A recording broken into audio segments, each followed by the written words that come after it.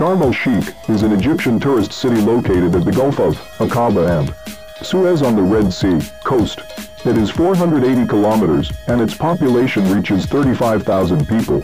and is the largest city of South Sinai. The city has tourist resorts from all over the world and is famous for global diving centers that attract amateur and professionals. It also includes an international airport, and its coastline is the islands of Tyre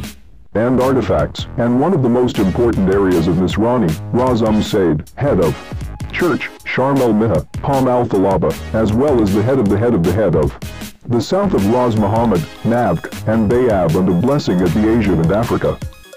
During recent years, Sharm el-Sheikh succeeded in becoming one of the best tourist and popular cities for her ability to attract millions of Arab and foreign tourists at the beauty and purity of her normal parks, entertainment and fun and integrated